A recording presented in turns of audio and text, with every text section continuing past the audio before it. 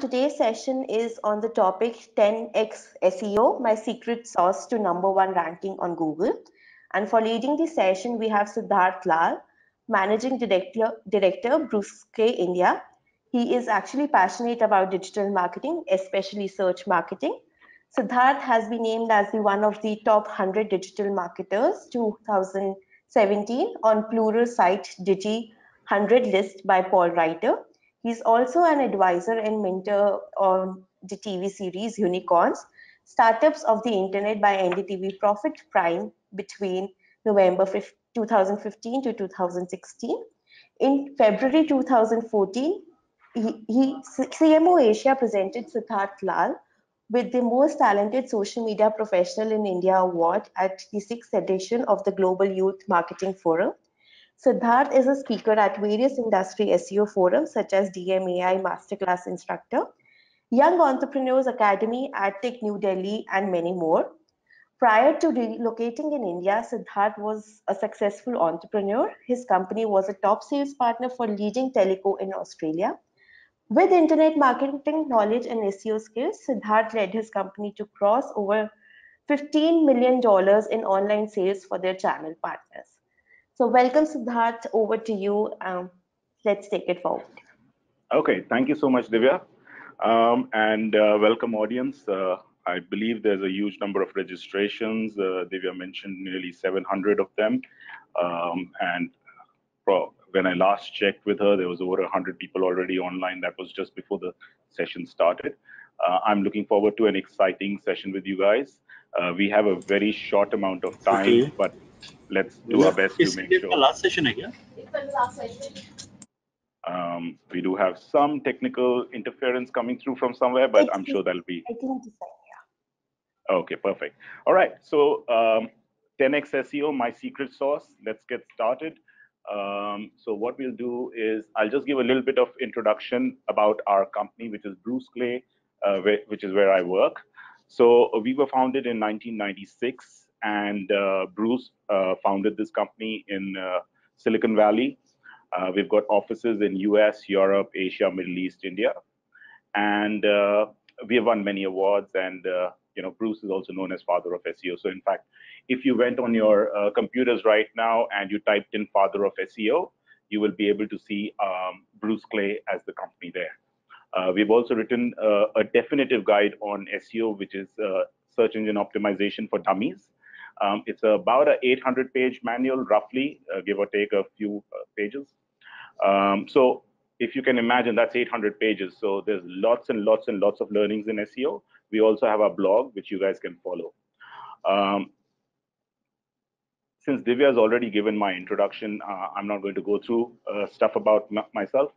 So let's get started. Divya, I believe you have a poll that you wanted to quickly conduct about the kind of audience we have over here. Could you do that for me now? Sure, I will. So while you're doing the poll, can I still continue, or do we wait for the poll? The poll, it's regarding people, if you have ever been a part of SEO and are taking care of SEO activities in your organization, just fill in a yes in the poll. And if you haven't, just fill in a no. So we'll give around 40 seconds for this particular poll. Okay. So while they're doing that, should we continue or wait? Sure, we can actually close it down. We have already got around 95% people votes. Great. Let's move to the next question. You have a second poll as well, don't you? Yes, I do. So I'll just launch out the poll for this particular result. And here are the results. Around 61% of the people actually, attendees have actually been taking part in SEO activities at their organization, while around 39% are not taking part in their SEO activities of the organization. Okay, fair enough. And the next one? Moving forward, we have, this one is particularly for the people who have actually taken up SEO in their organization regarding how much experience do they have in SEO industry. So people, just so that we understand like what kind of audience we have. So what we know is about 40% of the people attending, don't know too much about SEO, since they've not really been taking care of SEO within their organization. And for the ones that do, so the 60% who are taking care of SEO, let's get a feel of how much experience do they really have, because um, to be a good SEO requires years and years of practice. So let's see. I think the poll should be nearly done by now, and the results are in. Wow, Yes, so 80% we of that have, have less than 2 years of experience. So, guys, there's very, very few people out here in this audience that, will has practiced SEO for 2 to 5 years or more. So I will try to keep this slightly more basic, and I'll try to throw in one or two advanced search topics in between, but most of it I'll try to keep basic. All right. So moving ahead, um, SEO is very important because search at the end of the day, everyone does it. Whether you want to buy a car, a house, go to the movies, set up your travel plans, etc., your search starts at Google. So you go to Google and you start your search. So search is everywhere. So having your website ranking on the Google search engine becomes very, very important. And the other thing we know, Google is constantly growing as well. Just in the last 1 year, Google's paid market share, which is where they get their revenue from, they quoted they have increased that by 20%. So assuming that organic and paid go hand in hand because that's where they make their money from. So 20% increase in organic has also taken place. In the US, 94% of all consumers start their research online. So moving to the next slide. Um, so some statistics around SEO. 93% of your people who are searching for your products, services, or your website, will not go to page 2. That means they'll all go only to page 1. 55% of nearly all queries are long tail, which is 4 words or more, and 87% of all clicks are organic. So, organic versus paid search, 87% of all clicks are in the organic area. So this means that page 1 is extremely important, because if you're on page 2, pretty much no one's going to find you over there. And page 3, forget it. In fact, the joke in the SEO industry is if the best way to hide the dead body is on page 3 of Google. There you go. All right. Like I said, SEO is actually a rocket science, is what I believe, because there is so much to be learned within this space. Google has come out and said that they have about 300 main variables in their algorithm. And within these 300 variables, they have got 10,000 sub variables as well. Um, there are three main parts of SEO, which is the technical, the creative, the on-page kind of stuff, content, etc. So you need to be both creative as well as you need to be knowing the technical side of things as well. And Google is constantly updating SEO. So their algorithm, they're constantly updating it. The statistic they have already thrown out is it used to be 550 changes a year. It's now gone up to 800 changes a year. So that's, if you think about it, that's 3 to 4 changes a day, every working day. It's evolutionary. It used to be the page rank, which was the driving factor of the algorithm. It's moved on to Hummingbird, and now Rank Brain is also part of it.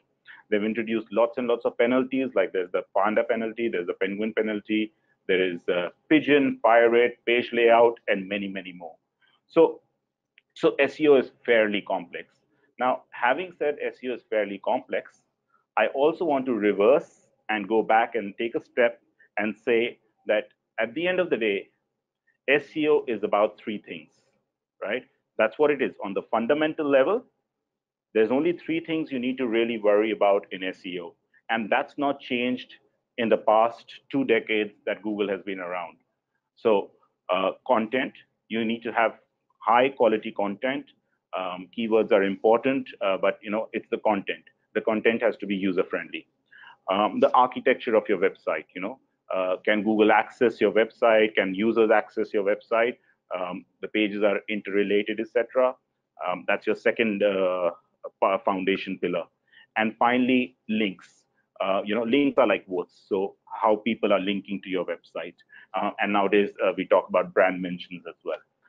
And then overriding around all of this is you must have Google Analytics or some kind of analytics tool which tells you about how many people are coming to your site, where are they going, etc., etc. So on the foundation level, that's what SEO is all about. Um, Moving on, a statistic is position one on search results.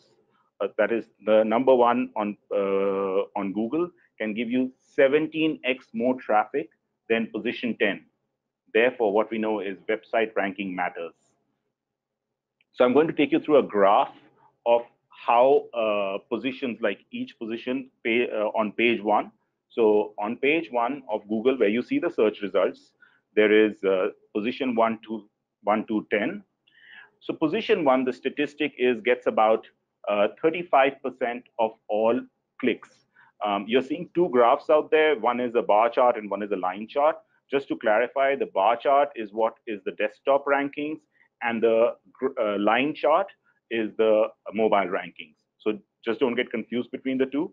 So 35% of all desktop clicks go to position one. And then it drops down to 10%, roughly 9.2 to be precise, and then 3.9 and so on down till about 2%, 2.8% on position 10. So as you can see, getting to position one is very, or rather first getting into the first page of Google is very important, because page two and page three is where people hide dead bodies. But page one, within page one, what we have is position 1, 2, 3 are fairly important. Um, so what's going to happen? I look at SEO as a race. It's very dynamic. It's constant. What's going to happen if you're going to get to, first of all, if you're at position 3 or 4 or 5, you're going to want to try your best to overtake the riders in front of you. In this case, it's a cycle race. But in the case of Google rankings, if you think of your website as you're the number 3 rider, then you want to come to number 2, and then you want to come to number 1. But what's going to happen is it's a constant race. SEO never stops. Why? Because if you do overtake number 2 or number 1 and become number 1, then the riders who you have just overtaken, they will do everything to get that spot back, because they want all that free traffic. So SEO is always going to be evolving, constantly changing.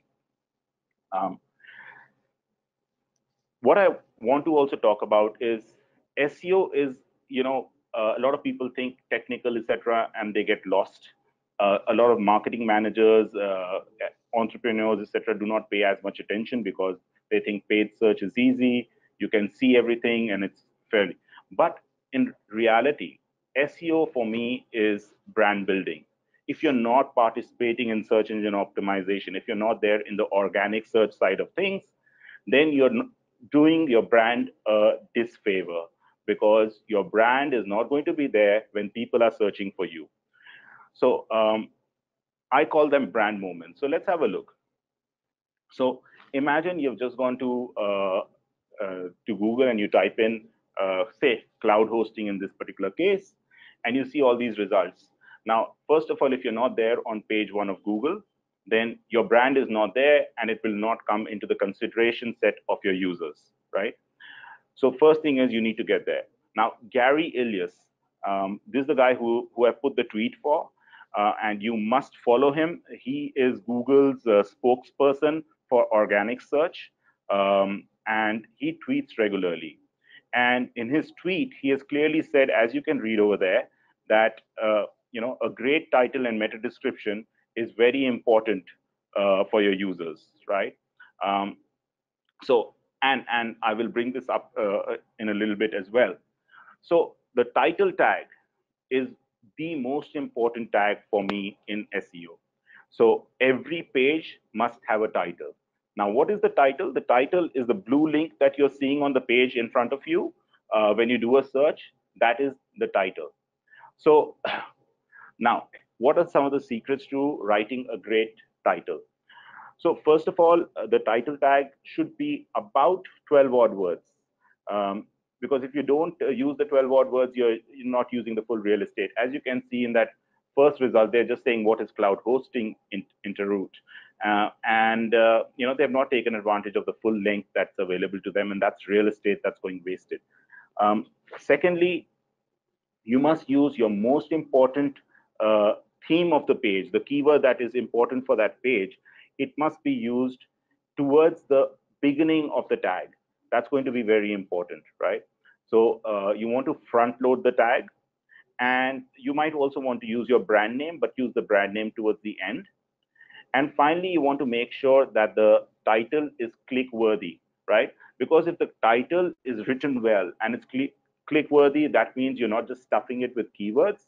That's going to help you improve your CTR, because the human eye will catch the attention, based on the title. So as you can see in the red highlighted box, um, those people, which is in this particular case is HostGator, they seem to have used in the title uh, new numbers, 2x faster, 4x scalable, and that immediately sets them apart from all the other title tags that are being used on that page. And there's a higher chance that someone will click on their result rather than even the number 3 or number 2, which is above them.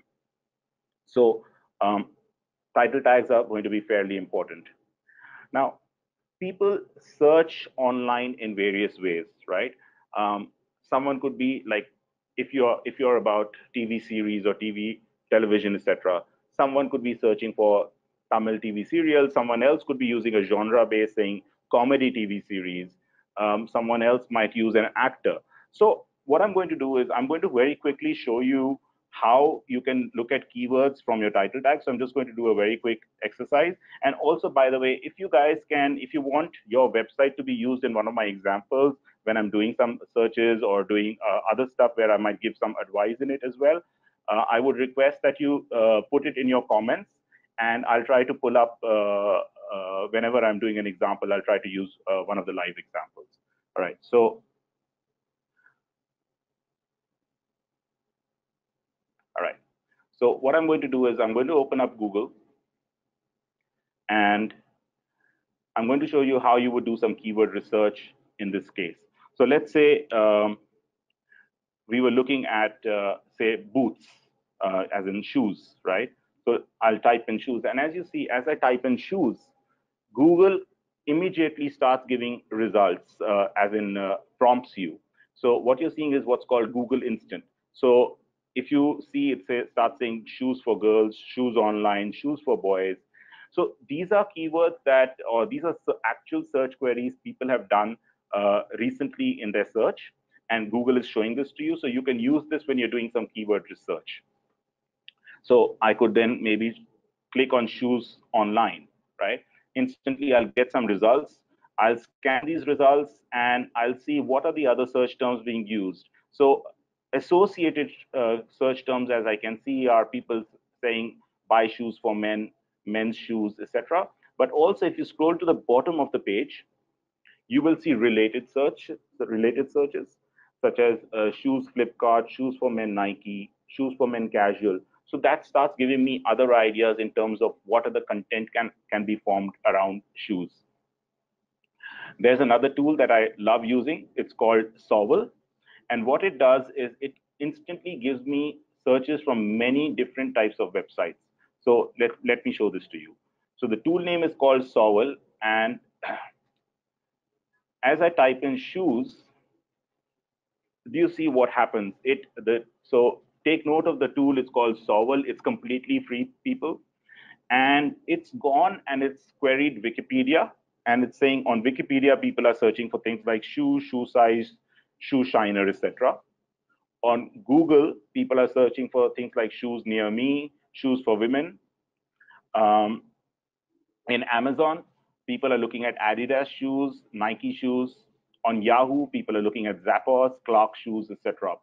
So Bing, it's showing shoes online, shoes India, shoe sale, and even YouTube, shoe collection. So it's an amazing tool. It gives you a lot of thoughts on what can be put into your keyword research. So this is a tool that I would highly recommend whenever you're doing keyword research. And another tool is your Google AdWords Planner, Google Keyword Planner. So that's another one that I use. It gives you ideas in terms of how many searches are being done, etc. Okay. So back to our presentation, and I'll get a little bit into images. Images are also very, very important. And some of the main rules, there's only 4 rules to image optimization. It's fairly simple. One, you must use what's called an image alt attribute, which is essentially when there's a blind person and they are accessing the internet, um, so that they are able to see what that image is about. The screen reader will read out what that image is about. So there's an alt attribute tag that must be used within an image, and that's where you specify what that image is about. The second thing you need to do is you need to make your file name keyword rich to specify what that image is about. And I'll show you a practical example as well. Third thing is the size of the image. This is where a lot of website owners get left out, because what they tend to do is the camera might give them a picture which is 4 MB. That's 4 megabytes in size, and they just upload that to their website. That makes their website very, very slow. So you need to optimize the size of that image. There are lots of tools available that will help you do that online. And you want to put a reduced size image. Say something like, if it's a fairly big image, you might want to keep it at about 100 or 200 KB. And if it's a small thumb-sized image, then you might want to keep it down to 10 or 20 KB. But yeah, make sure it does not blur out, etc. And finally, what helps with image optimization also is what is the content which is there near that image. So you want to place your image at the right spot. So very quickly, let me show you a practical example for this as well. All right. So I'm going into, this is our blog, the Bruce Clay blog, and here is an image that we have used. So if you notice this image where the girl is typing on the laptop, and if I right click it and I click save image as, and I save the image, which I've already done. So I'll just open that up for you now. And as you can see, the image which I've just opened, the file name is girl typing on a MacBook Pro close-up, pic jumbo, and the size of the image is 86 KB. So the image is optimized and the file name is also optimized. Now I'll also show you the alt attribute. So what you can do, again, if you're in Google Chrome, you can right click this image and click on inspect element. And you see the blue part which has come up on my screen, and where my mouse is, it says alt equals girl typing on MacBook. So that's your alt attribute there. So you've got the alt attribute, you've got image dimensions happening over here, which is also important. So you've got alt attribute, image dimensions, you've got the name of the image which is there, which is typing on a MacBook Pro close-up jumbo.jpg. And the image has been used very well, and it's optimized in terms of size as well. So that's image optimization. If you do that well, that's going to help you with your website speed, etc. as well. So back into the presentation. Speed. So since we were talking about speed, guys, speed is a ranking factor on Google. Google has said that publicly. But more important than that, what I consider is that speed impacts your conversions. Think about it. If your website does not load up in time, or it's much slower than the other websites out there, people are not going to come back to your website. In fact, Google research shows that 53% of mobile sites will be abandoned if the website takes more than 3 seconds to load. And another statistic that Google has published is 79% of all visitors to a website, if they find that the website is slow, they will not come back and purchase from that website again. Having said that, Amazon has published some research which says a page speed slowdown of just 1 second will cost them $1.6 billion in sales, right? Um, and Firefox has said a 2.2-second improvement in page speed leads to a 15% increase in conversions. So guys, you have it there. Speed is very, very important. Make sure your website performs well. One of the key things you can do for that is obviously image optimization, and compress your images. And another one that you can do is make sure your server responds very quickly when a query is made. So make sure you're not on a slow server, it instantly responds. Moving ahead, I know I'm going at a fairly fast clip. Right at this point of time, I'm thinking speed. So let's move on. Site architecture is another part of search engine optimization that is very important. A site needs to be architected well. You cannot have every page linking to every page. It makes a jumbled mess. You need a neat site. It should be layered, a tree-like structure if you think about it, proper directories at each level, and that's how a website should be themed and set about. So your URL structures are clean, very, very important from a site architecture perspective. Um, so let's have a look at some guidelines as well. So there should be links linking each part of the website to another part of the website. Otherwise, your pages will be what's called orphan pages, because Google or the other search engine will never be able to find that page, or even for that matter, user will not be able to find that page. You can add a sitemap. What's called an XML sitemap can be added to the server. And what that does is it tells Google where all the pages within the website are located. And you can do what's called a HTML sitemap, which is where users who, if they are lost, they can go in and quickly have a look at what are all the different types of pages that are there. Now, what I'm also going to show you is we have a tool which shows a lot of the things that we've been talking about. And I want to quickly show you that. So, and I'll also try to see, so let's see, there we are. Okay. So what I've done is I've taken a website, it's called ibef.org, and I've run it on the tool.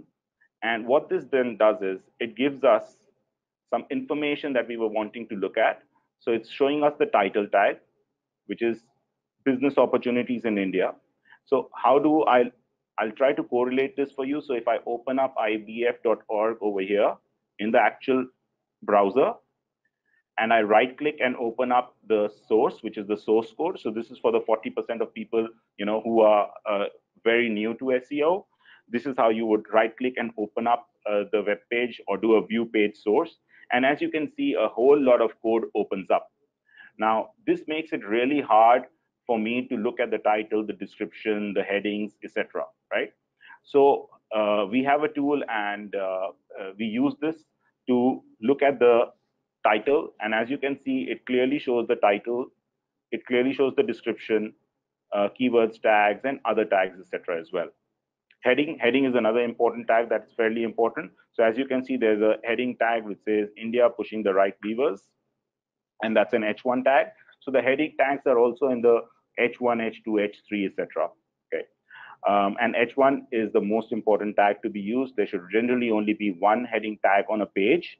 And now, talking about the site architecture, let's talk about the number of links. So as we can see on this page, there is 212 links, which is this number over here.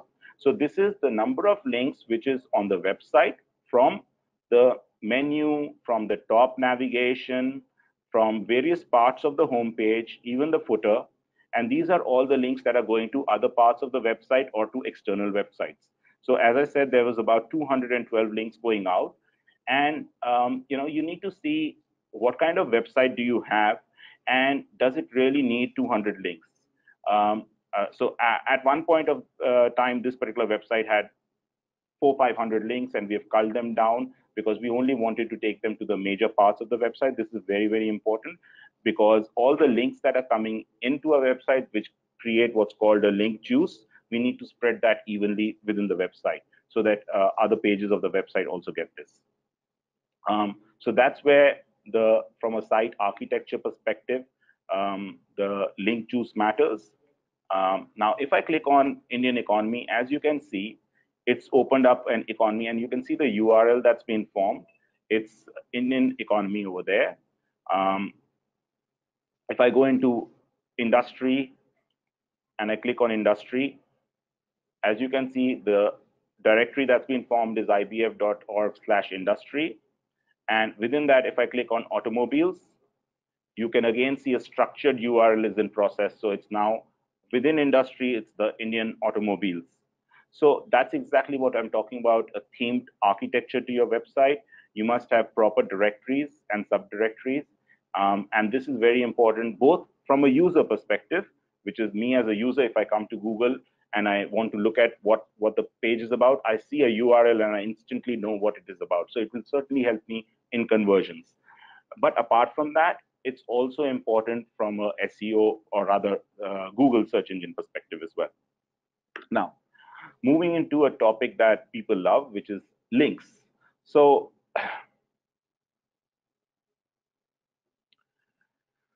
let's go into the links part of it. Now, links are the third major part of ranking. So one part I covered was your the website architecture. The second part was the content in terms of titles, descriptions, on-page SEO, etc. What's there on the page, and another part is the links itself. So links are also fairly important, but you must never ever go out and start buying links. If you buy links, that's actually against Google guidelines, and you can be penalized. And I know a lot of people will say, how will Google know that I'm buying links? I get asked this question all the time. But trust me, Google comes to know that you're buying links. And when it comes to know, it can penalize your site, and you will be gone. You could be a big brand and they won't care. And I've seen that happen many, many times. So you must earn your links. So let me talk a little bit more about it. So as you can see in this thing, you might think that, okay, I'll what's called a link farm, where you might link from A to B, and then have B linked to C, and C links to D, and then D links back to you. And you might think, hey, this way Google will not come to know about the link. But trust me, they will be able to find that out, right? So rather than doing that, and the other thing is the quality of the links, right? If it's a high quality link, that's when you want it. And the other one now, very importantly, is the theme. If you're a doctor, then other doctors should be linking to you. You know, other medical companies should be linking to you. Medical device companies should be linking to you. If a totally unrelated site is linking to you, that link does not hold as much value at all, right? Um, Second part is the quality of the link itself. So that was the theme of the link. The other part is the quality of the link, which is the quality of the website, right? If the site is good, when I say a good site, I mean, like, you know, it's being regularly updated, it's got good aesthetics, the content is fantastic. There are a lot of people who visit that website, and therefore that audience makes sense for you. That's a good, high quality website, and getting a link from there is absolutely helpful.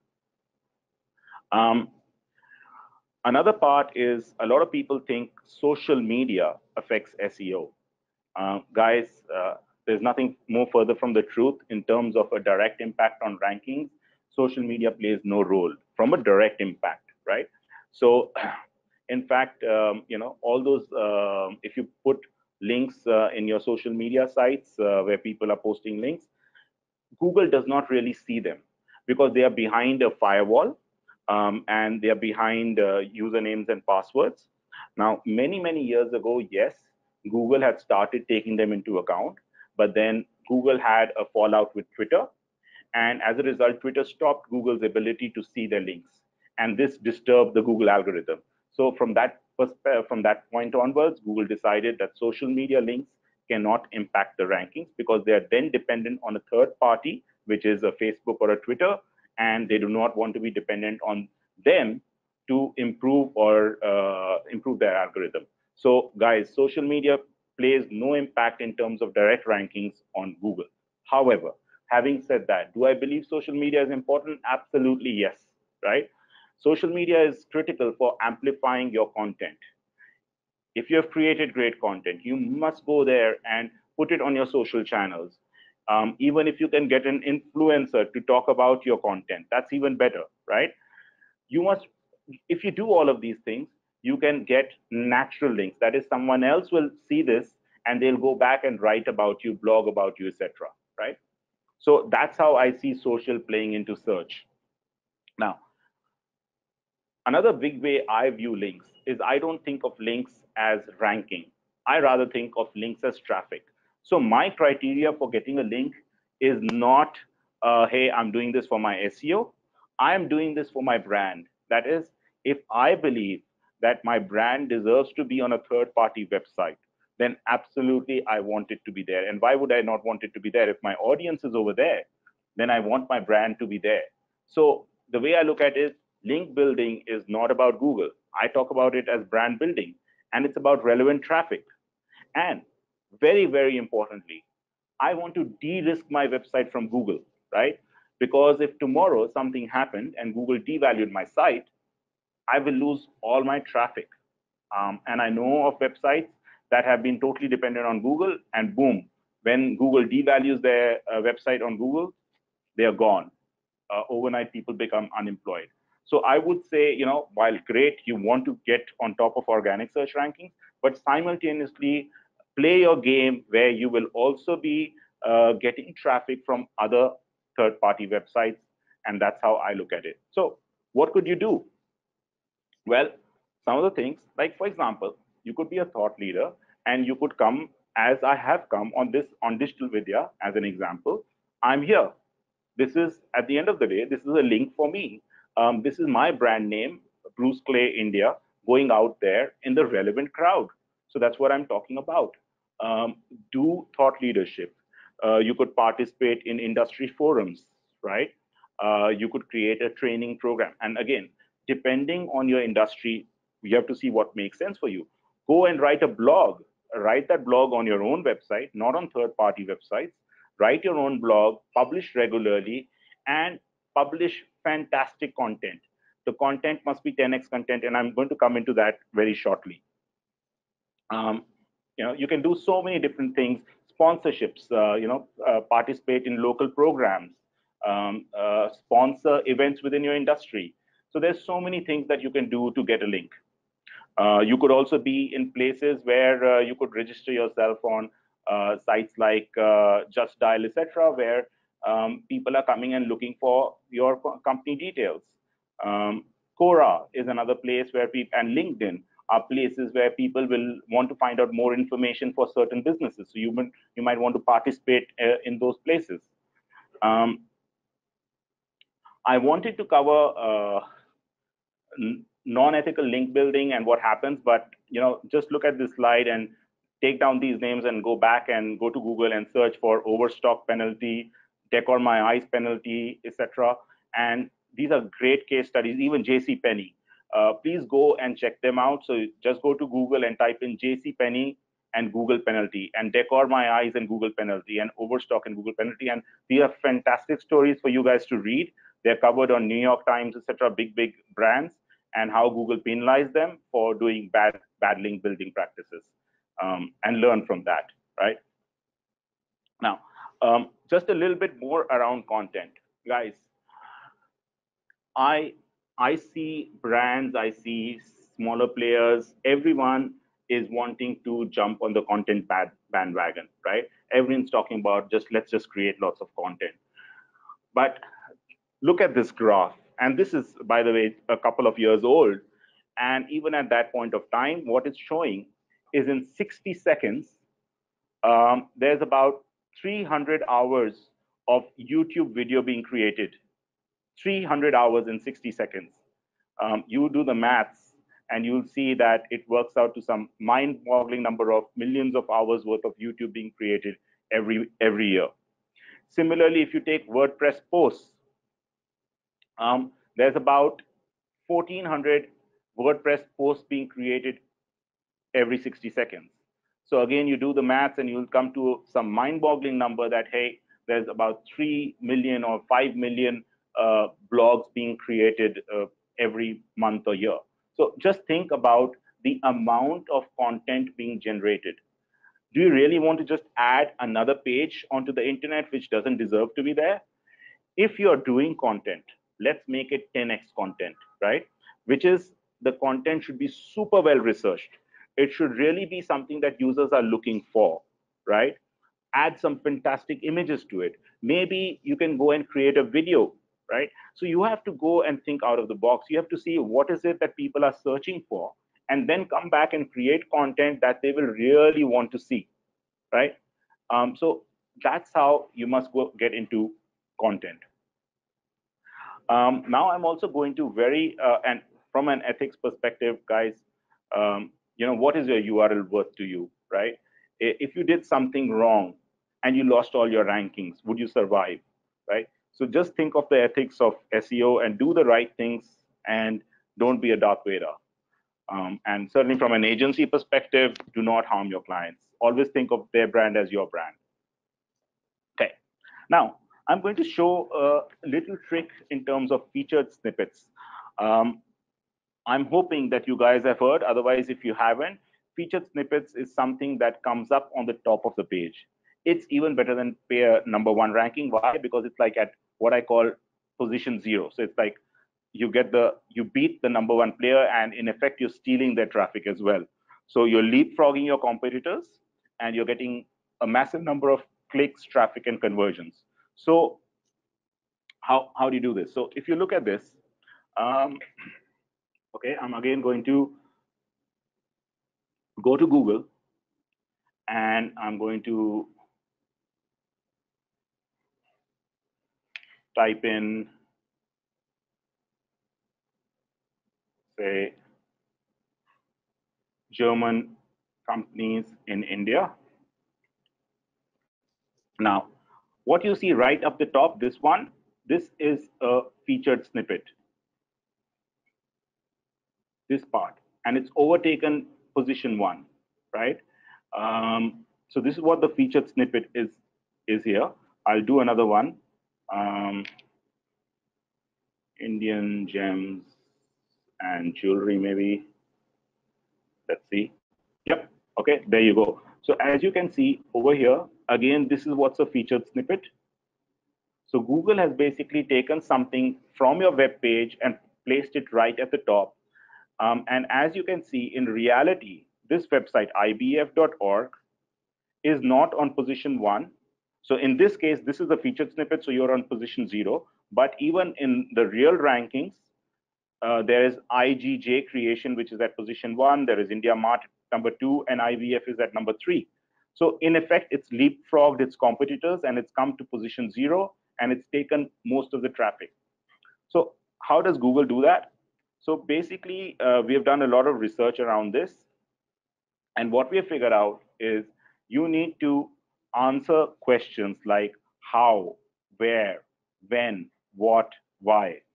When you answer these questions, this is when Google shows up a featured snippet, right? And the pro tip over here that I would like to give is you would want to do a FAQ section on your page, or do a Q&A section on the page, and that will help you get a featured snippet for your company or brand. And I have another wonderful tool that I want to show you. It's called Answer the Public, and I'll just show this to you in action. So if you go,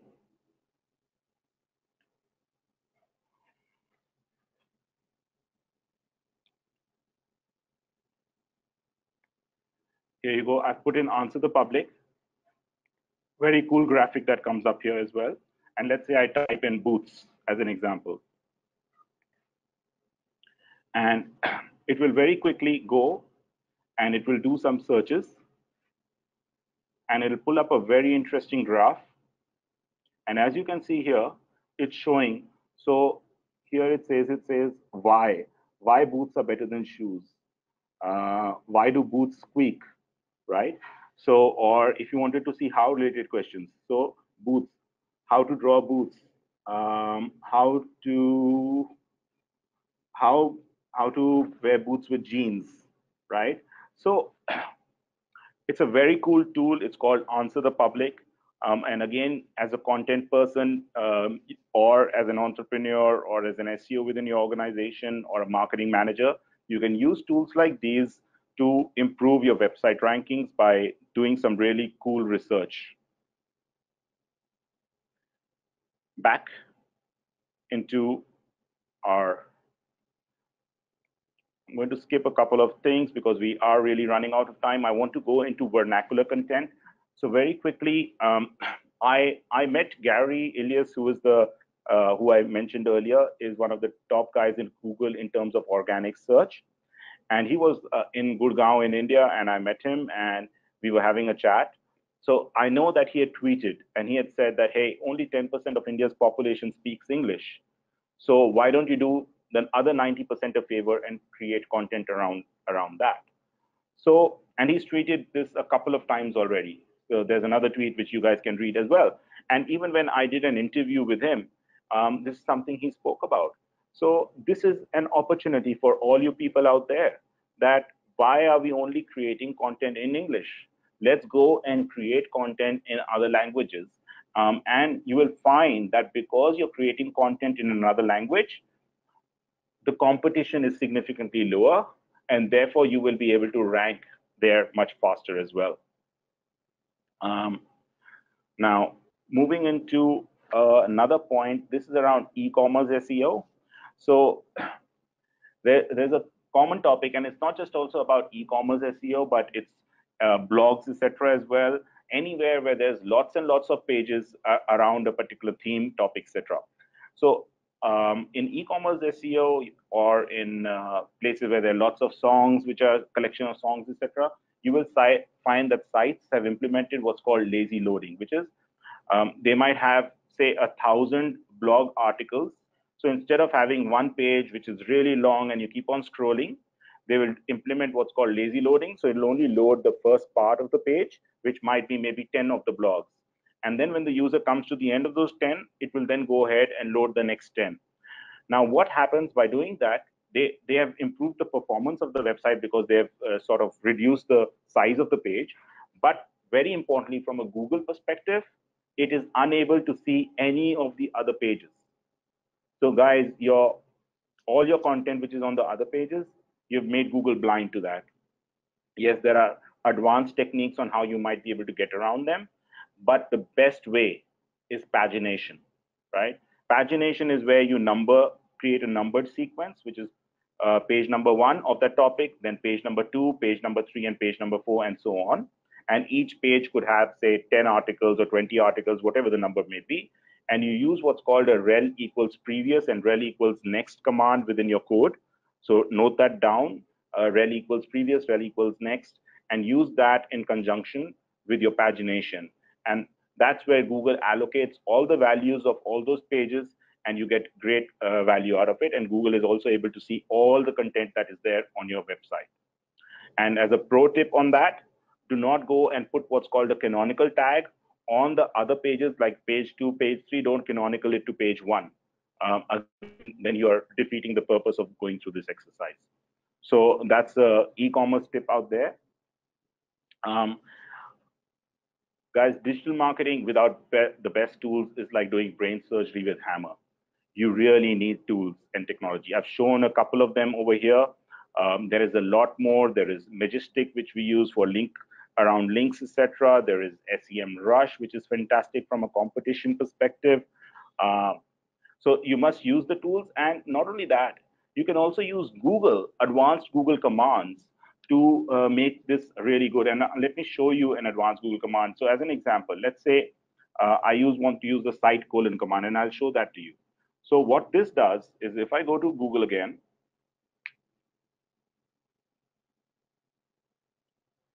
and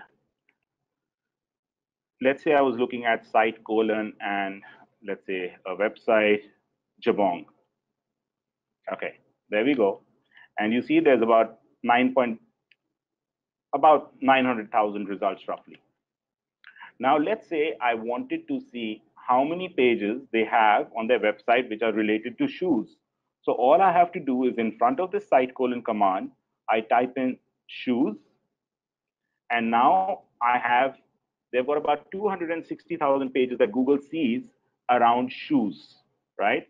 If I wanted to see how many formal shoes they have, I can again just type this in, again, site colon command with jabong.com. As you can see, no space in between them. And I do formal shoes,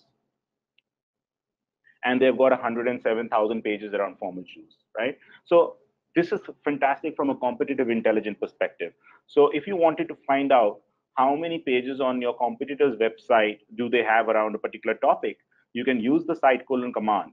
You can make it much more specific. Let's say I wanted to see how many pages they have with shoes, which they are using in their title. So I could combine two commands, site colon jamong.com, and then I can type in title, and I'll say running shoes.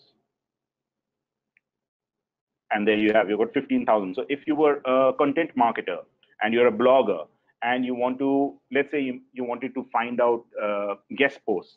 So what I could do is in title,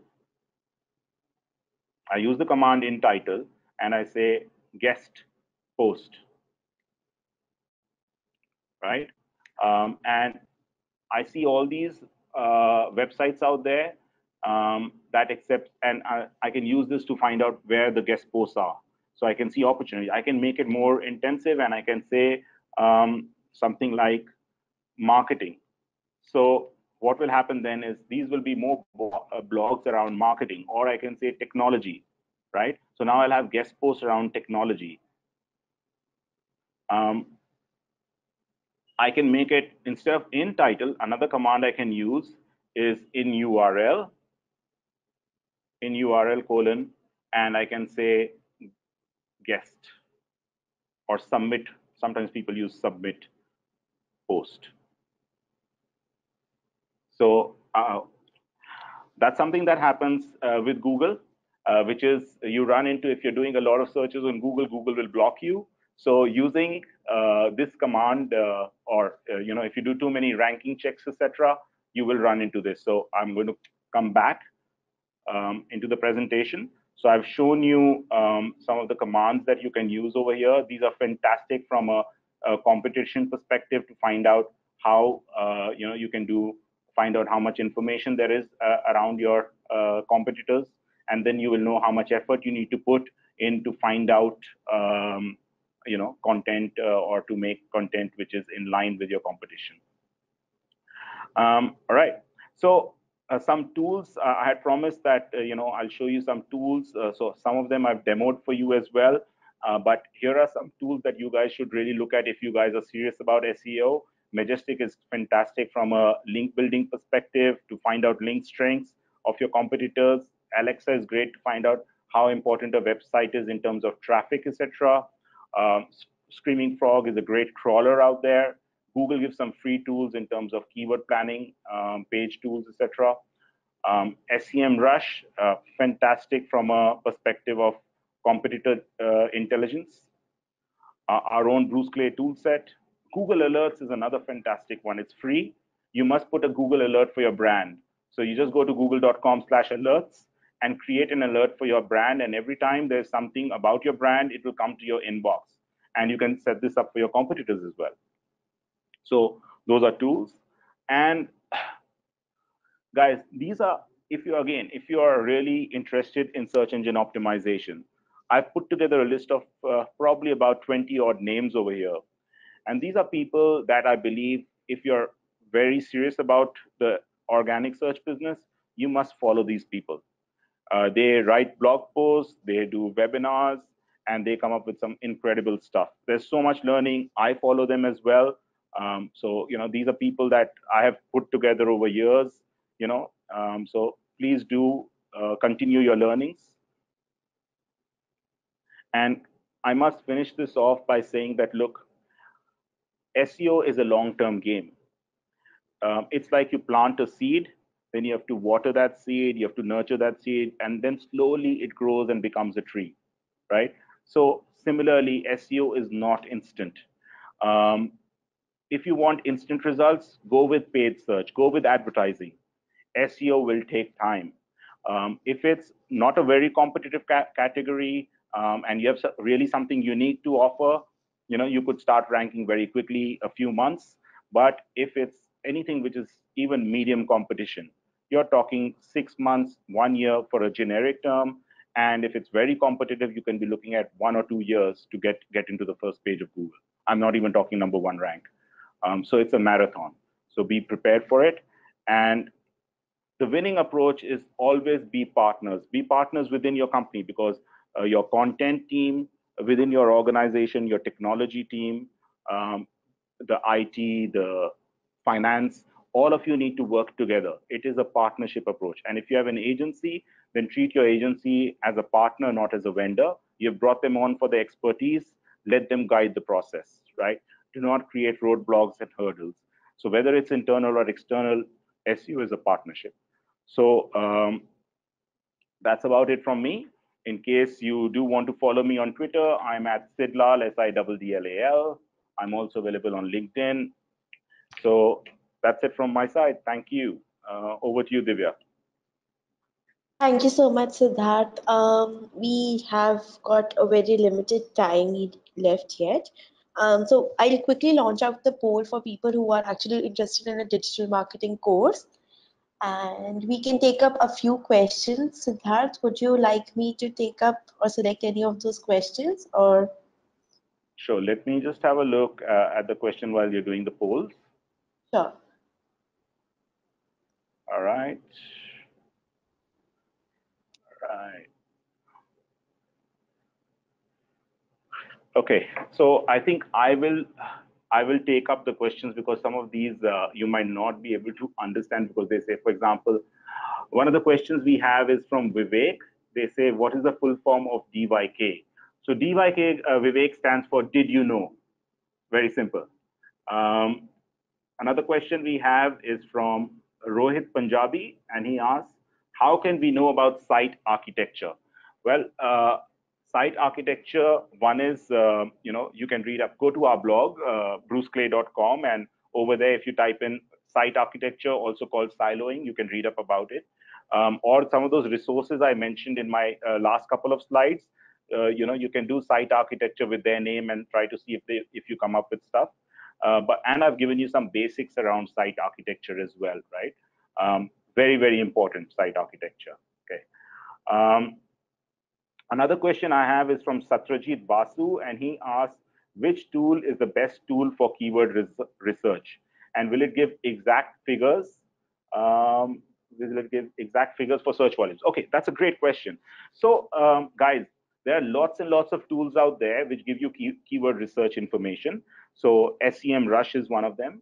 Google AdWords through their keyword planner tool is another one. There is Bing, there is Yahoo, etc. All of them have. There is WordStream. There's a lot of them. Now, the important thing to remember over here is most of these tools give you search volumes with them, but those search volumes are not real figures. Just remember that. So the way to use them is pick one tool. Do not compare two tools, because if you compare two tools, the search volumes will be different, right? And you won't know which one to use. So just pick one tool. I generally tend to use Google Keyword Planner, right? And whatever search volumes it gives, I just look at it as a ratio with the other keywords I'm looking at. So if shoes, Bata shoes as an example, has 100,000 searches, and Bata shoes formal has 5,000 searches, I'm looking at that as a ratio, right? So that's how you have to look at it. Which keyword is good, and then you have to see, does that match with your persona of the user that you're targeting. Um, Okay, so I hope that answers Satrajit's question around. Okay, now next question I have is, this helps us find relevant keywords. Yes, absolutely. What about content near image? Yes, you need to have content near image. It will further add value to it. But the number one thing over there would be your alt attribute, alt tag, that needs to be there. The second one I would go with is your file name and image size. And then I would make sure that I insert the image near the content that's relevant. Okay.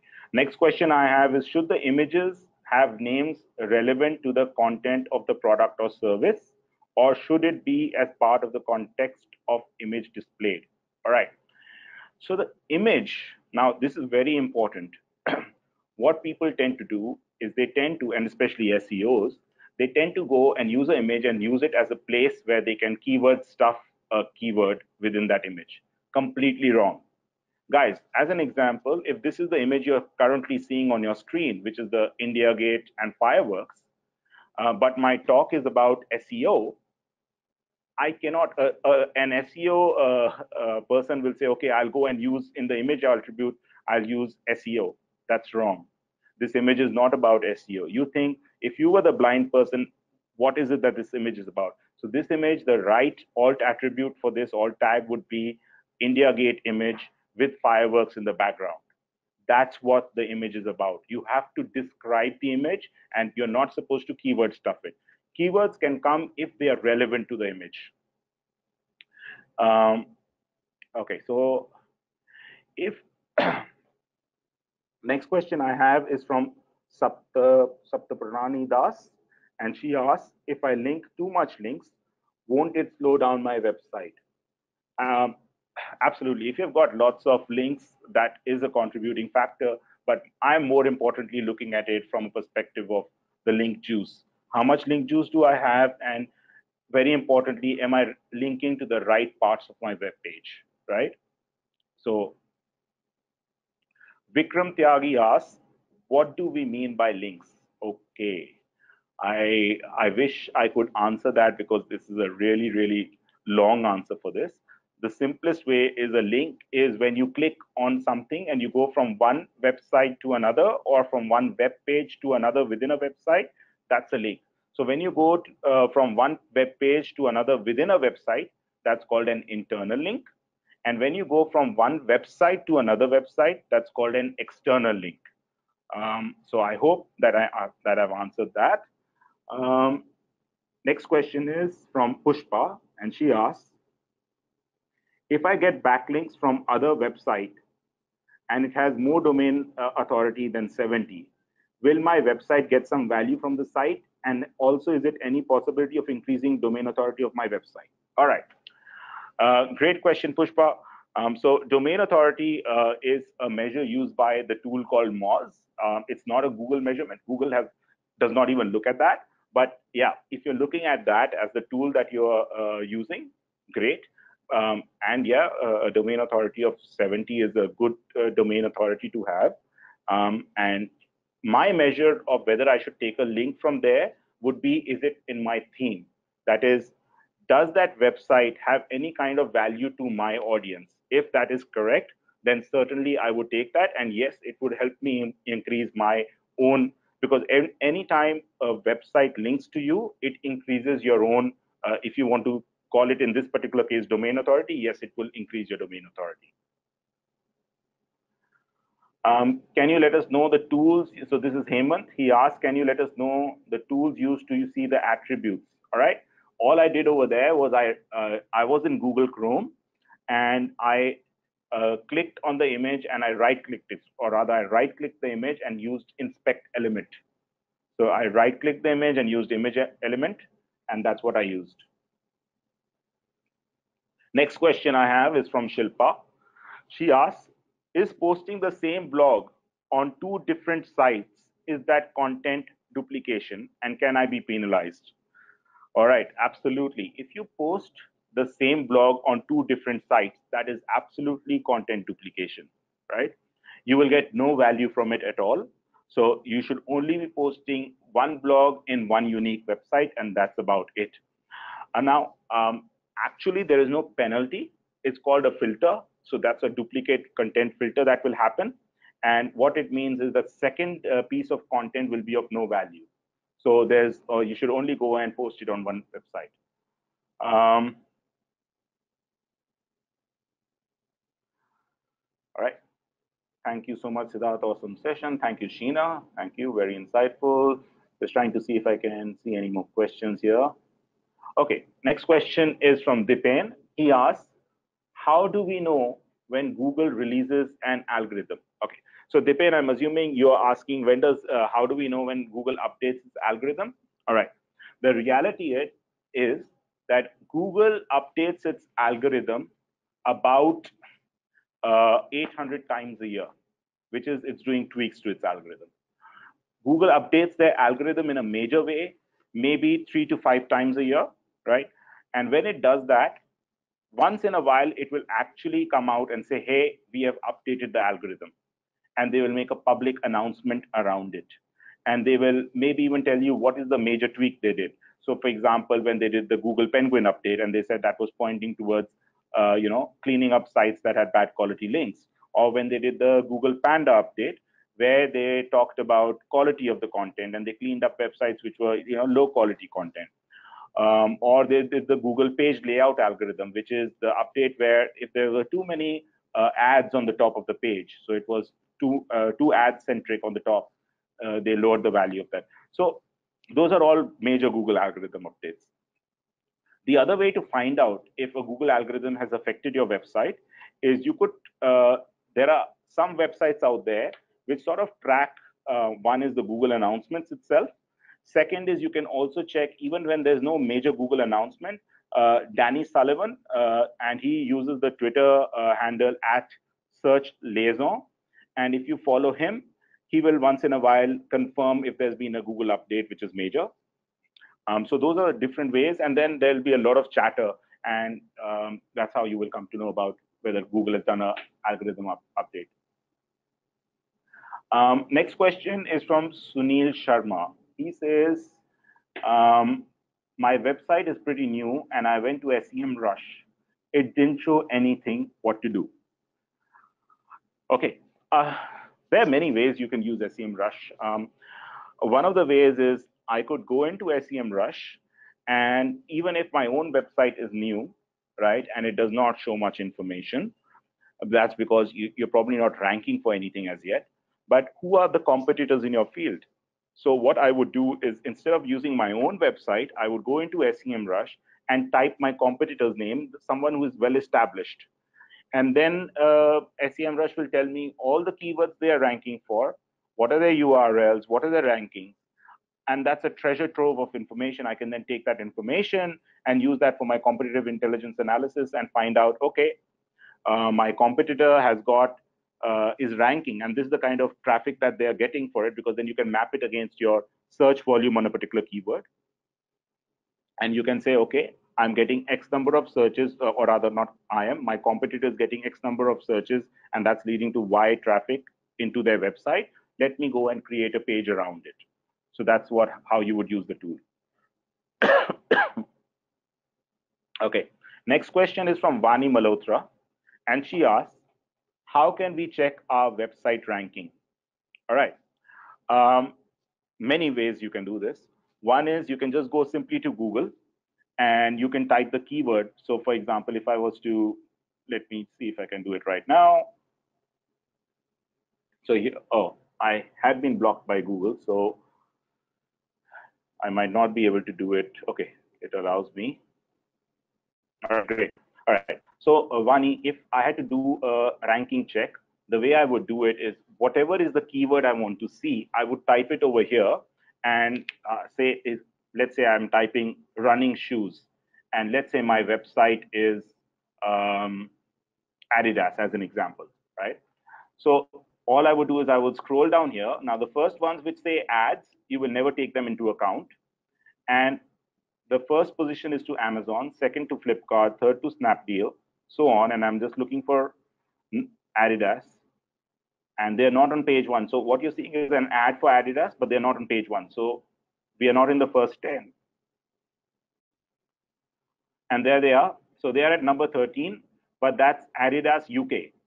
So even though I'm in the Google India database, which is google.co.in, it's the wrong Adidas that's ranking, but that too at number 13. So that's how you would do a check for your own website rankings.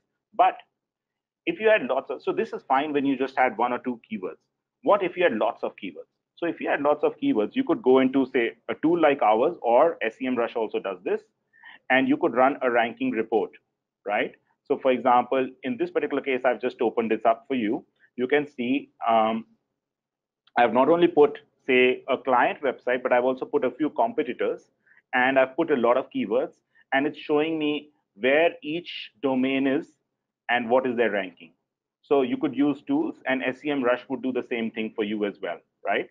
So say I'm in SEMrush now. I've just opened up SEMrush, and let's say I'm in my website is Jabong as an example, right? So jabong.com, I just go and I click search, and up come the results. And that's why you see in SEO you can see so much of information about your own website and that of your competitors that people don't realize it. Everything is there. You can right click the website and you'll see all their source code. So now here I am, and I'm seeing that in organic search, and I can click on view full report. So their top competitors, for example, Mintra is a top competitor for Jabong. That's correct. Shoppers Stop, Woonik, Grooves, Limeroad, right?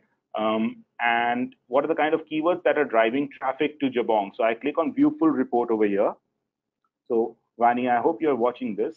And as this opens up, just give it about 5 seconds. And the kind of information I'll get is tremendous.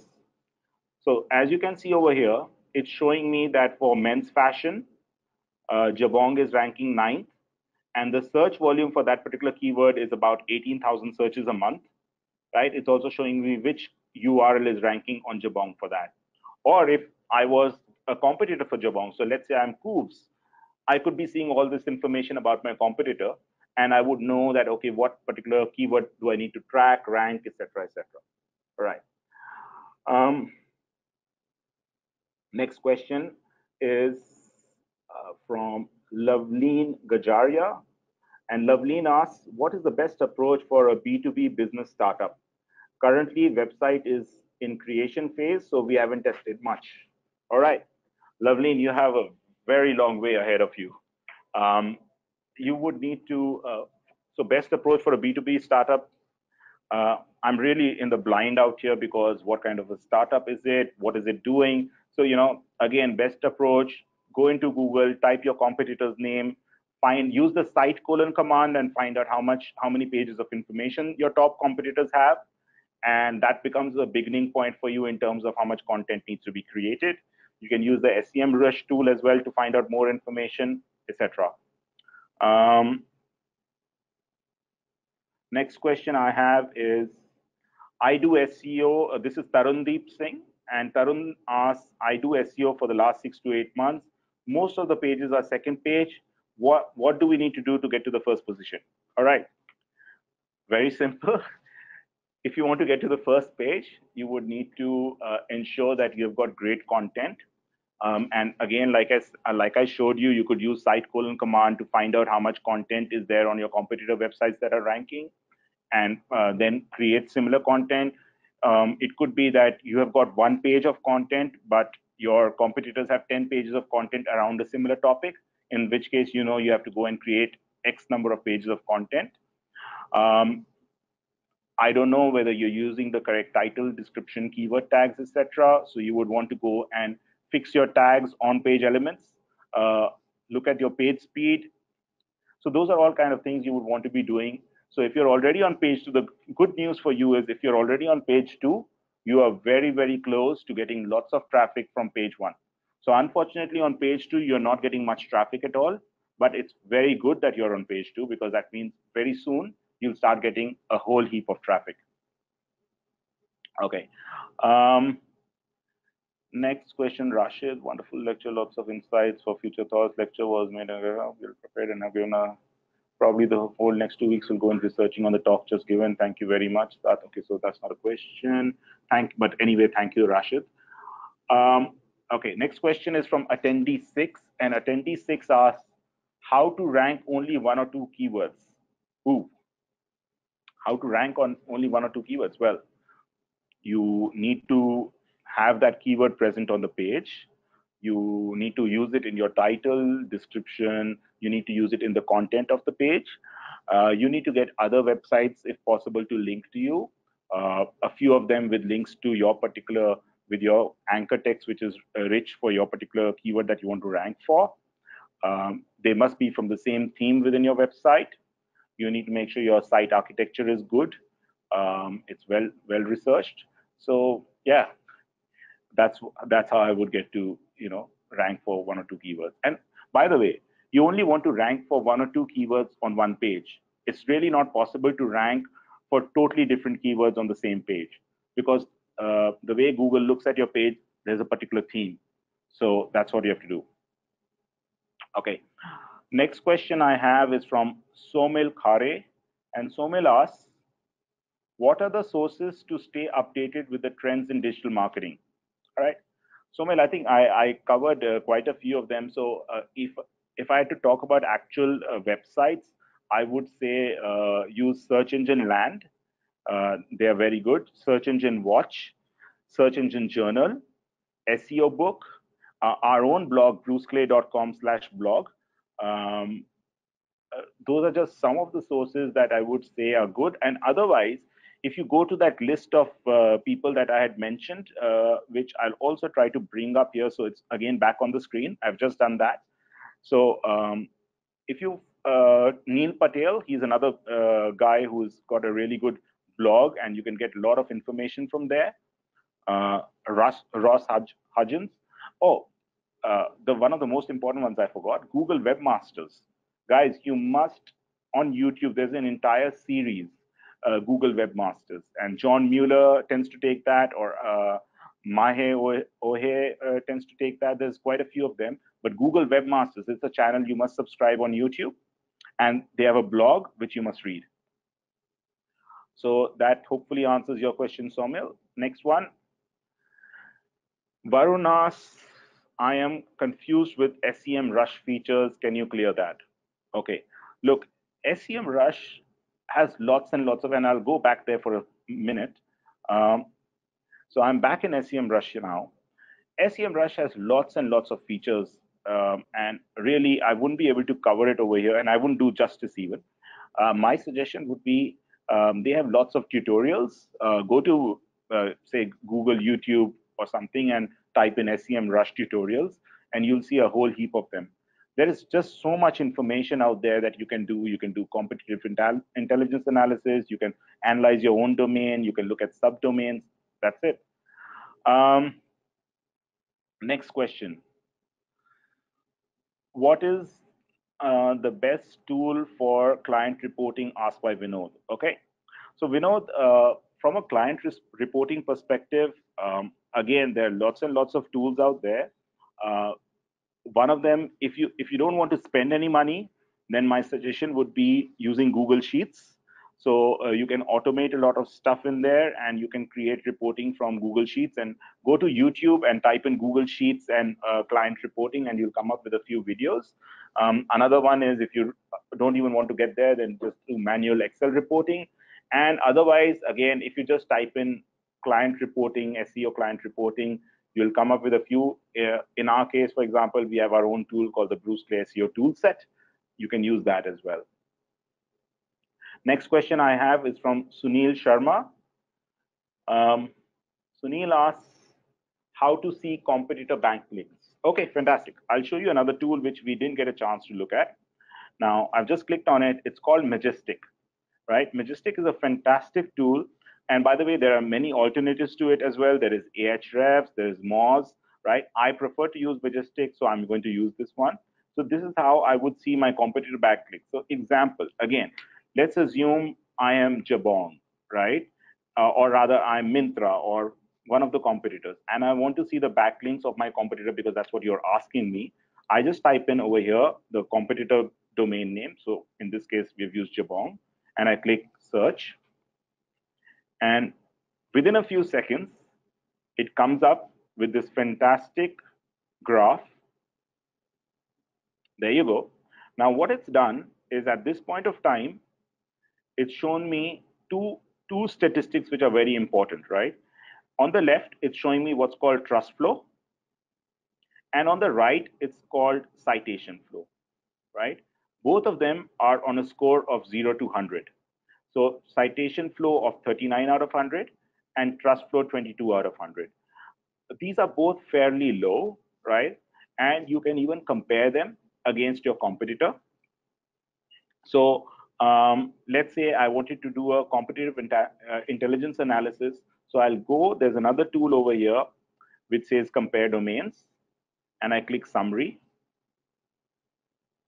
And as you can see, it allows me now. So I'll just go here, I'll type in say jabong.com, I'll type in coovs.com, maybe Mintra, Flipkart, and Snapdeal, right?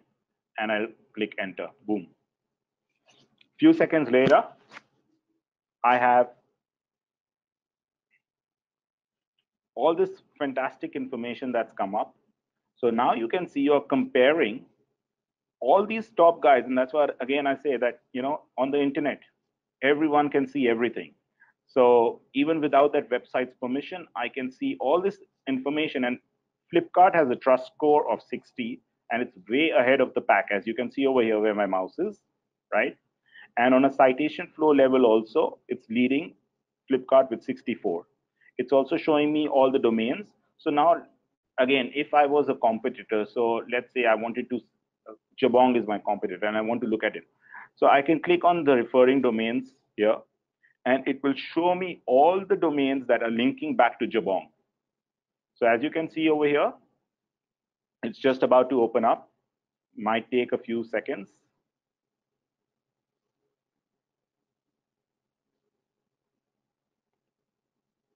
It's still loading, guys, so bear with me.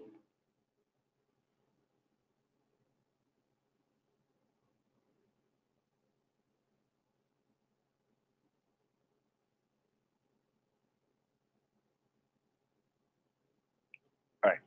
Normally it loads up pretty quickly, and what I would get is a whole heap of competitor information in terms of where are all the links that the site is getting from. So in this case, it's for some reason it's stuck.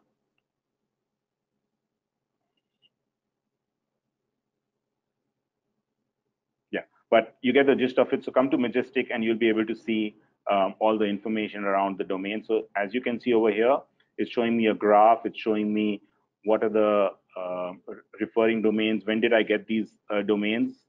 What are the anchor texts being used to link to these domains? There's a whole heap of information. Okay. Next question. If you're a startup, what kind of budget you should set for SEO? Okay, how long is a piece of string? Again, I can't give you an answer because it purely comes down to your industry and your category. If you're manufacturing something unique and it's you don't have too many competitors, then your budget would be fairly low, and you might get away with I don't know, spending 30, 40, 50,000 rupees a month towards search engine optimization. But on the other hand, if you are in a very competitive space, then you would have to invest a lot more, but more importantly, you would have to invest for a fairly long period of time before you actually start seeing results.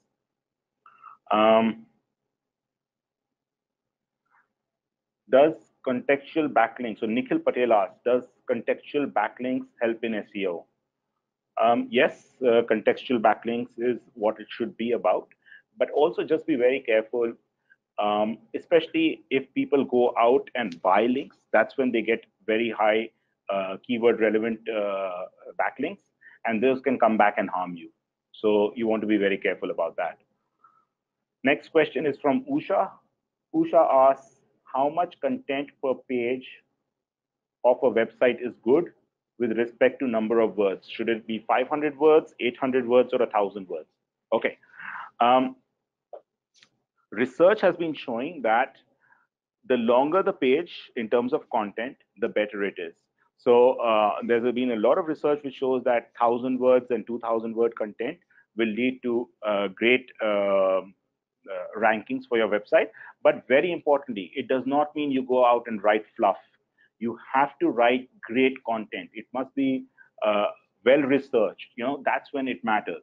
If you can only write 800 words of well researched information, then do 800 words of content, right?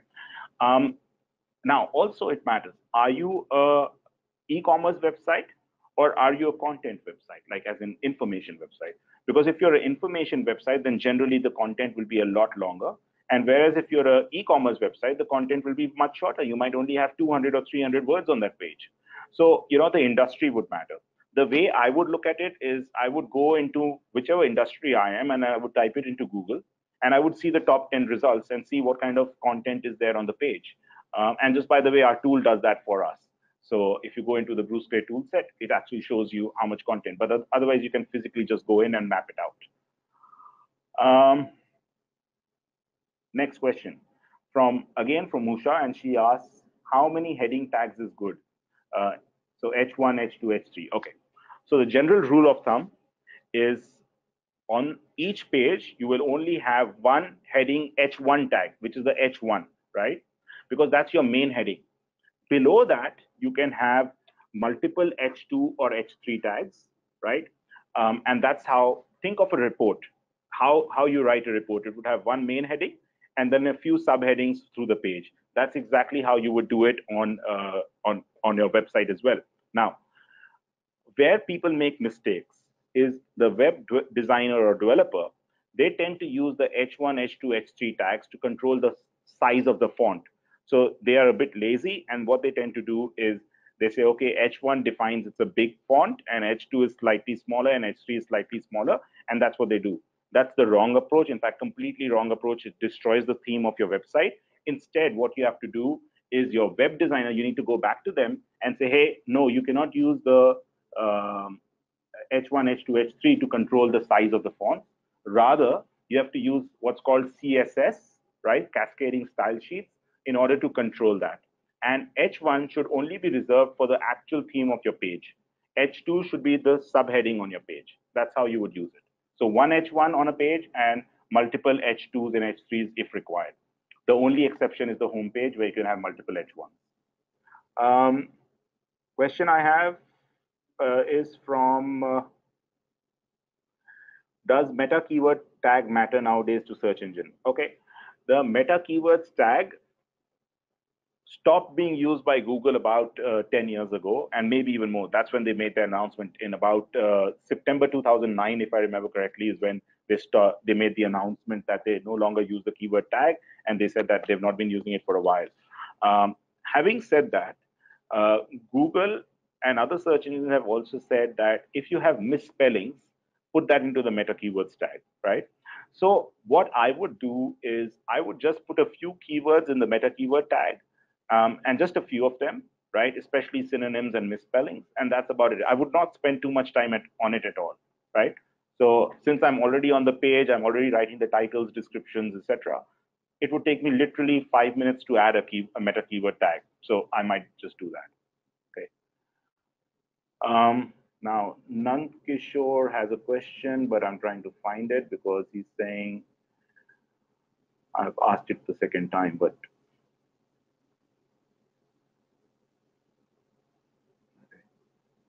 there literally, Nand, I'm sorry, but there's literally, I don't know, there must be a few hundred questions here. So I can't see it. All right, next question is from Satrajit Basu, and he says, I'm seeing all search volume in Keyword Planner in ranges. What to do to see figures and not ranges? Okay, this is something that Google has sort of implemented. What they have done is, initially it used to be completely free and you could see all the figures. Now you must have a Keyword Planner tool account and you must be spending money on it.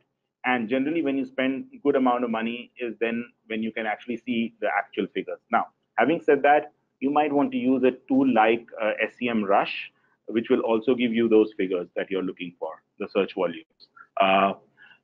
Uber Suggest from Neil Patel. Like Uber Suggest used to be an individual tool on its own, and now it redirects to Neil Patel.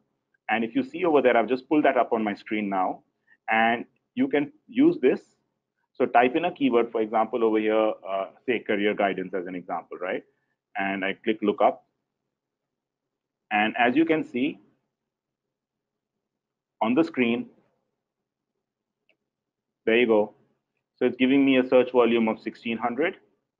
right? And it's also giving me all these other keywords with their search volumes. So yeah, Uber suggests is the tool that you could use if Google Keyword Planner is not working for you, right? Um, okay, how to find penalized links is a question being asked by Chandan, right? All right, Chandan, how to find penalized links? Google does not tell you what are the penalized links. You need to figure that out yourself. So you have to figure out, is it a low value link? If it's a low value link, you need to do what's called a disavow, right? You need to tell Google that, hey, this is not a link that you value.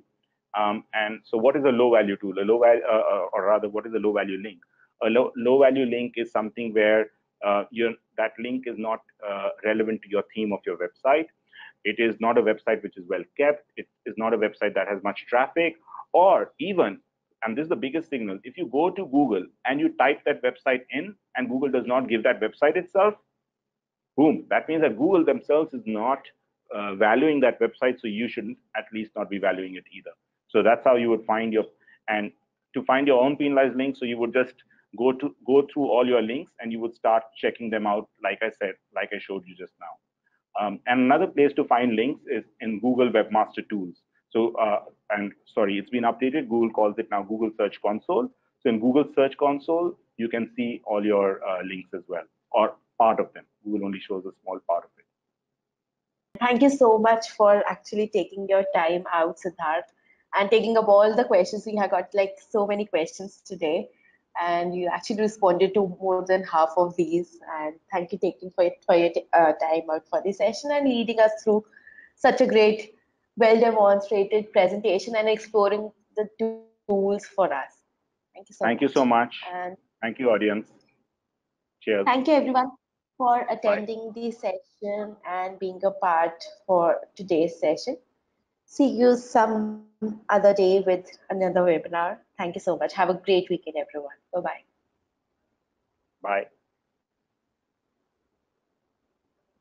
Just before leaving the session, everyone just put in your poll regarding how was your experience for today's webinar.